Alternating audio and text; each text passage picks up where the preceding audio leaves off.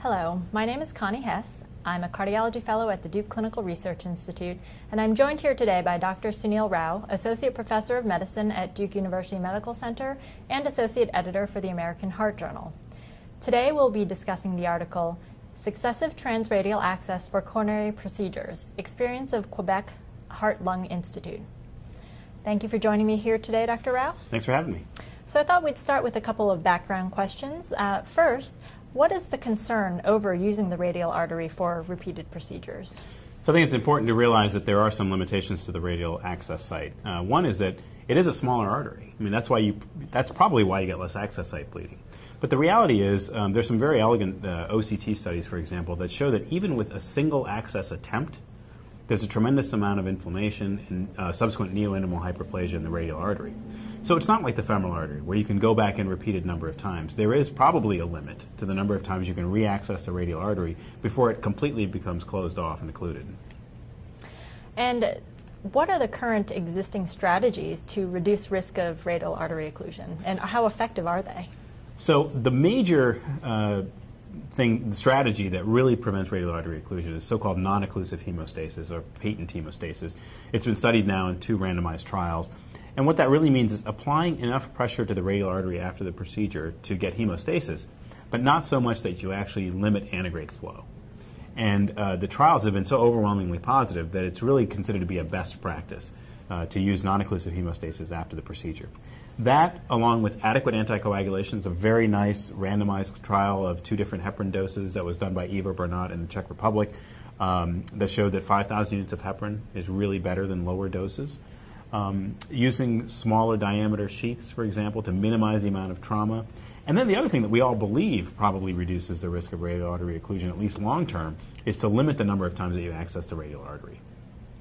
I see. So with this background in mind, what did the study authors look at, and what were the main findings? Well, you know, I love this study because I think it really addresses an important question that a lot of us ask, but very few of us actually have the guts to tackle. And that's what's great about this group, is that they ask the question, how many times can you actually access a radial artery, and what is the risk of occlusion chronically with each subsequent access?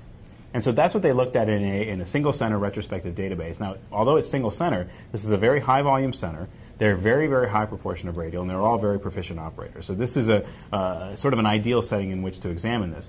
Also, there tends to be, in this particular practice, relative consistency in the way they do things. So there are minimal confounders, although we have to keep in mind it's an observational study. Now, you did, the main findings of the study, did they find that you can use the radial artery for successive attempts, or? Absolutely. So what they found was that some patients, they accessed 6, 7 times, which is pretty surprising. But one of the most important findings, and I think the most important finding for the clinical community, is that each successive attempt at radial access resulted in a 5% increase in radial artery occlusion. And the majority of the access site failures with subsequent sticks, so in other words, a patient's already had one, the next time you stick, the reason that fails is not because of spasm. It's actually because the radial artery is already occluded. And the final important finding is they looked at what are the predictors in a multivariable analysis of subsequent radial artery occlusion. What they found were 3 main factors that came out after adjustment. One is female gender. The second is prior coronary artery bypass grafting. And the third was repeated access. So female gender is interesting because we know, for example, that radial procedures may be more difficult to complete in women, and yet they're at higher risk for femoral bleeding. You're helping us with the Safe PCI for Women trial. We're examining the role of radial approach in that particular high-risk population. Prior coronary artery bypass grafting may simply be a surrogate for more extensive vascular disease, for example. And then again, repeated access attempts likely result in an additive effect with respect to arterial trauma, resulting in more robust neointimal hyperplasia and subsequent radial artery occlusion.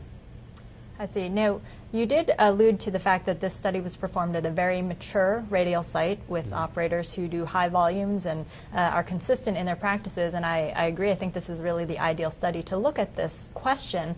However, on the flip side, do you think that this affects the generalizability of the results to lower volume sites, for example, a lot of those sites in the U.S.?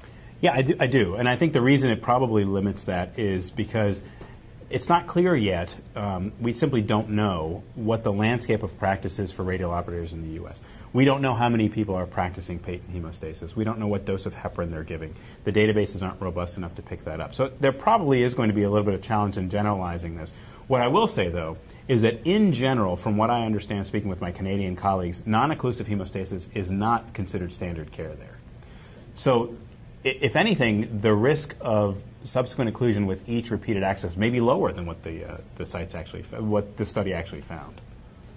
I see. And it sounds like for physiologic reasons that repeated radial access is actually a limitation of this approach. However, do you think looking forward that maybe there is a better strategy out there to reduce this complication that we just haven't found yet? Yeah, I mean, I think we can be really creative about a lot of this stuff, right? I mean, if the fundamental pathophysiology is arterial trauma and new animal hyperplasia, I mean, we can go, we can be as fantastical as to think maybe we need a drug-eluting sheath. Mm-hmm. I mean, there are some really interesting sort of engineering studies that are in the literature about nitric oxide eluting sheaths, for example, and reducing arterial trauma.